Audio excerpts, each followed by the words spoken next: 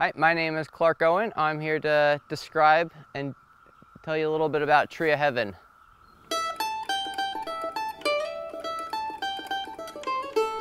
Tree of Heaven, it's a tree that can grow 20 to 30 feet. It grows in full sun or shade.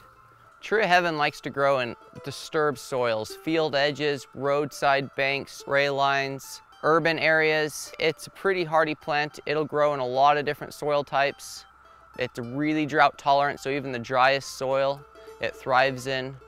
Tree of Heaven is most identifiable by its leaves. This is one leaf from a Tree of Heaven.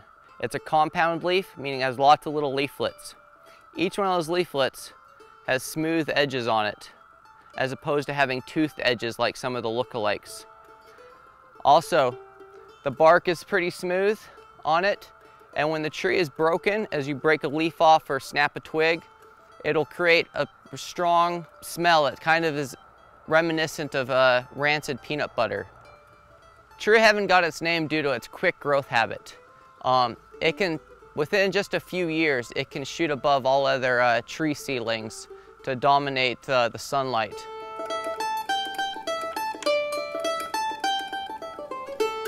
One population came over in California with some Chinese gold miners.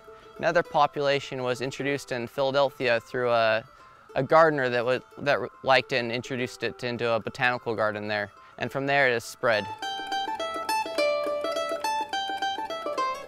Tree of Heaven can spread in two different ways. The first is the mature tree, through its roots, can send up suckers, just like this one I'm standing next to.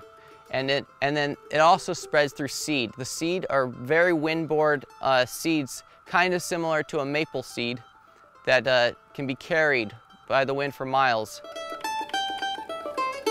The timber industry is a major source of revenue for the state, and Tree of Heaven has a detrimental effect on that. It's pretty much a worthless wood. There's no structural quality to it. It has very low BTU, so it doesn't make good firewood. And most pulp mills don't even accept it. So there's no economic value to Tree of Heaven. But also, Tree of Heaven has an allopathic effect. And what I mean by that is it releases chemicals through its roots that can inhibit other vegetation from growing around it. To hack and squirt, you take an axe and make several incisions all the way around the tree trunk, so that they're almost touching all the way around. And then each one of those incisions you just want to fill in with enough herbicide to fill the incision but not let it dribble over and run down the trunk. And as you do that, that tree is going to pull that herbicide into its cell vessels and pull it into the roots and up into the tree canopy. And in a few weeks that you should be seeing signs, and within hopefully the end of the season it should be dead.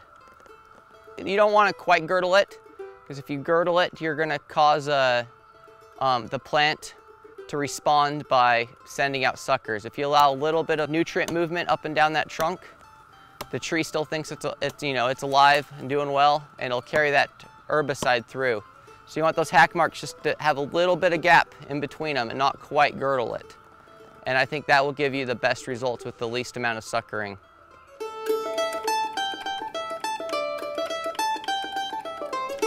One is just what I saw another field crew do. They were treating power lines to keep the power lines clear of vegetation, and they came in and mowed down. It was probably at the time, this was last year, probably 15, 16 Tree of Heaven. And when I visited that site back again this year, there's now probably several hundred Tree of Heaven.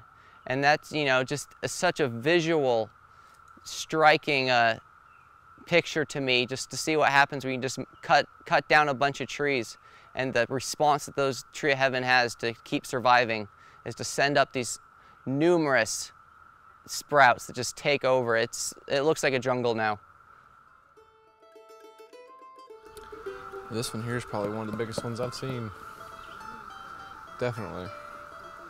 I've never seen circumference of the Tree of Heavens actually stand this big, because most of the time ones that are anything closer to that, a lot of the times the tops of them will snap right out with a good windstorm.